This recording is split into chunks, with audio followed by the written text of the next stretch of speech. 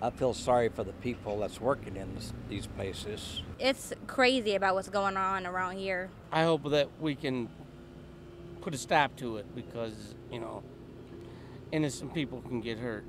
It's something most of us do every day. Fill our gas tank or go to a local carryout for a quick bite. But the continued increase in robberies now has some Toledo residents thinking twice. Nobody wants to worry about if they can go outside at night, if they can't go outside at night. But Leticia Johnson says that's exactly what is happening. I spoke with her Monday afternoon at this South Toledo Sunoco, which happened to be robbed Friday night.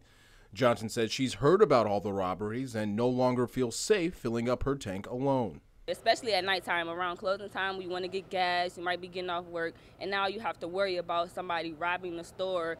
And she's not the only one. Millard McKitty has lived in South Toledo for years. He says that now he no longer goes to carryouts or gas stations after sundown. To me, it's really dangerous after 10 or 11 o'clock at night. McKitty says if possible, he usually tries to go during midday hours.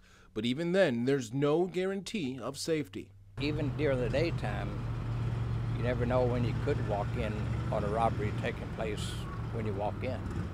Like many others, McKitty says he hopes police can stop the robber soon. He says he's just too tired of living in fear.